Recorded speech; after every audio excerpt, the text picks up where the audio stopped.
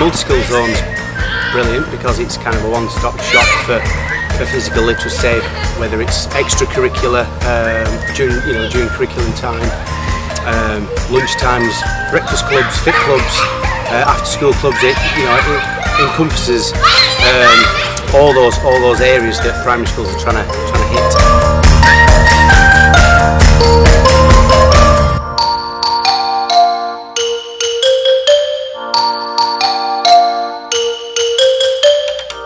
It offers fundamentals, agility, balance, coordination, stability. It's that physical literacy that children learn as they're getting older.